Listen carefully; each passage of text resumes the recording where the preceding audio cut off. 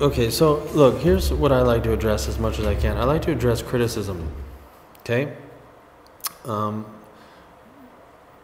Because I think that's where more learning comes. I mean, that is where more learning comes. So let me start by this.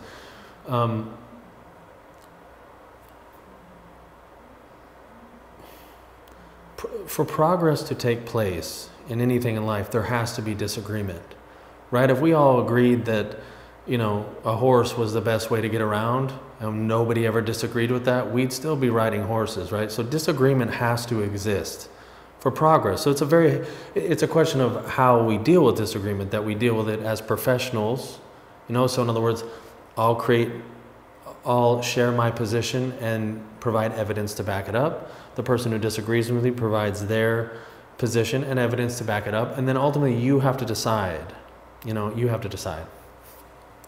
So I'm going to address the criticism, and, you know, I'm probably going to get criticized again for addressing this criticism.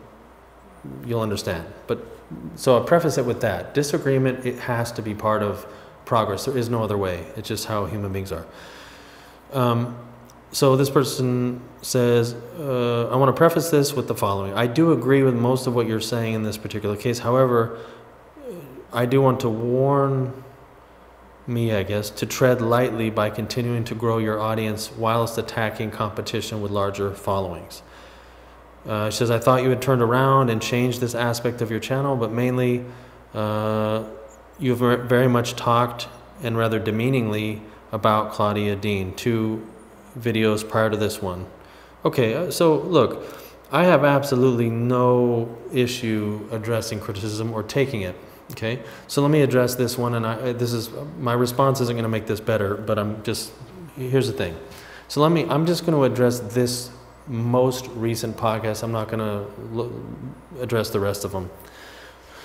So yes, I think through everything to the extent that I have time to do and can, but you have to understand that my position is this. This is my position, and I thought I made this clear about a week ago with another podcast, me being a parent of a ballet student, right? So what I see is this little girl in 2 photos, right? We can put them up again. Now in the first photo, she's totally squared away, right? Now, she's not squared away because the teacher squared her away, because the after photo is the work of Claudia Dean, who, by the way, I don't know her. I don't have anything against her personally. This isn't it's not an attack. This is what education in ballet looks like and sounds like, right? From me. Somebody else would have a different way of explaining it, and it could be just as correct and just come out in a way that this particular individual person would like more. But the truth is the truth in any case, okay? It's not an attack. It's educating. But to get a little edgier about it, so the left side of this photo is just a little girl doing what her body does. Because it's comfortable for her, she's working within she's working within the range of what her body's capable of right now at her age. And so you see her shoulders are relaxed because her legs are straightening, okay? She's sitting up, and her feet are pointing to the extent that they can without straining them, without struggling. So she's relaxed up top. The after photo, which is the problem, is she's trying to please her teacher. She's trying, because the teacher's saying, well, I have this program to stretch the feet or whatever it is, and the student wants to fulfill the wishes of the teacher, that program makes sense. This is what children do. And when you're a parent, you understand these things about children. And so the little girl is straining her feet to try and meet whatever this arbitrary standard is, and you see the reflection of the straining in her legs and her upper body. She's totally uncomfortable, okay? Now this is the part you're not going to like. So if by pointing this out, 1,000 other children and teachers of children don't make this mistake, then I don't really give a shit if an adult person is offended by it, particularly the teacher. okay? I do care as a human being and as an educator about that teacher, okay? And if the teacher decides to make that adjustment and understand it and interact with me if they want or whatever, great. Like if any teacher at any time, regardless of who I've talked about or they've talked about me, I don't care about any of that. At whatever point a teacher decides that they want to learn placement, the fundamentals, I'm now on their side. For those who are going to dig in and double down on the ignorance of these things, we're going to collide, and I'm going to get increasingly less polite as time goes on about that, and I'll tell you why. Because the priority in this world are children. This little girl is the priority over any adult anywhere, okay? And to add to this little girl's parents are paying for this, presumably, okay? So now, what if this girl, she goes to school, I presume, I don't know. Let's say she goes to school, she's at school, normal academic school, and she's learning, reading, writing, arithmetic like the rest of us. And a couple years later, let's say she goes to a private school her parents are paying. And 3 years later, she can't read and write or do basic math. And to add to that, maybe she does it poorly or incorrectly.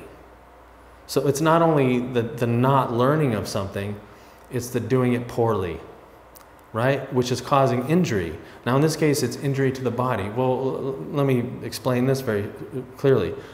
When a person's body is injured or sick, we've all experienced this, it affects the rest of you. It's just young people, young kids are very, very resilient. Babies are resilient. They're very resilient.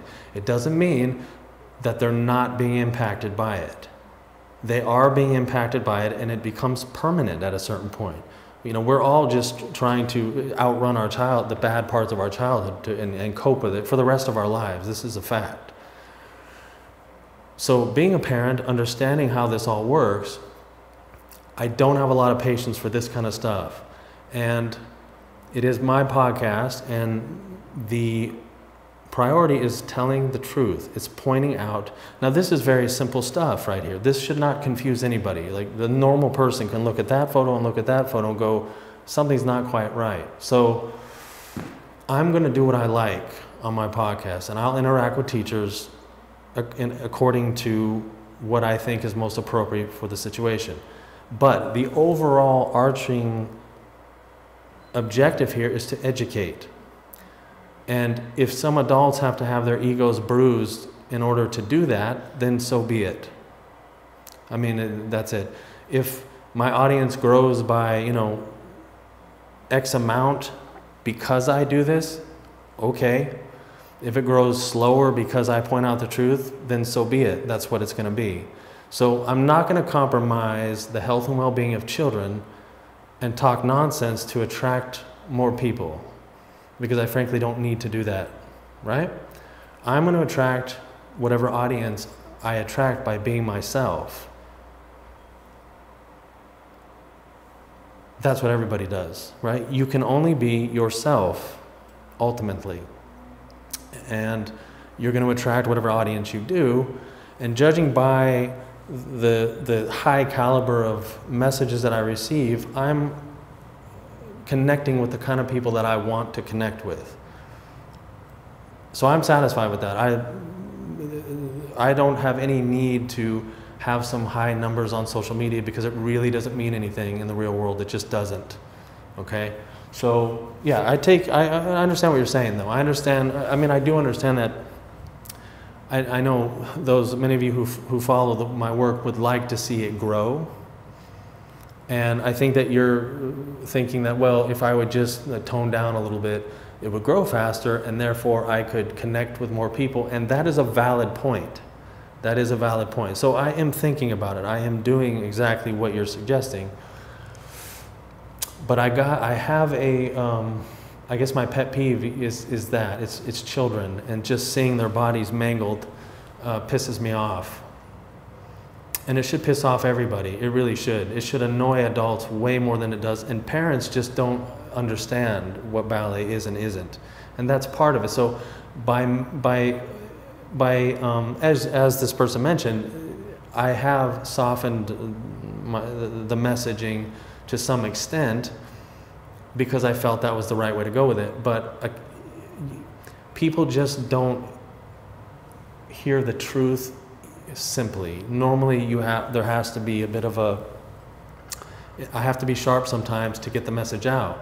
And this particular message is proof of that. You see, I say something bluntly and I get a response, and that means people are paying attention. So there's a whole lot going on when you're trying to present and educate, present information and educate. It's a dance, no pun intended, but it's a complicated thing to do well. So I'm doing the best I can, and I do appreciate your comments, especially when it's criticism. So don't stop doing that just because I'll respond, the way I am. You should continue to do that.